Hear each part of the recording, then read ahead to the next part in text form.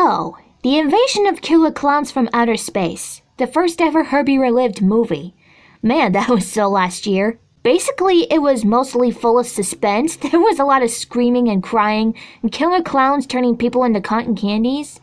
But there were also some good things that happened in it. And then there's this one particular line from Jasper that is still ironically hilarious to this day. We can never forget about it. Can you stop crying? I think they smell fear. Ah, Jasper, that was such a great line. Oh, geez. I got my first look at that movie, and that scene was so freaking terrifying. Hey, it's fine.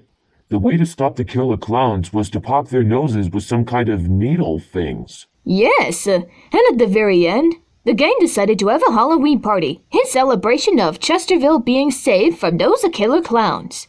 And that movie was a great way to kick off a Halloween night.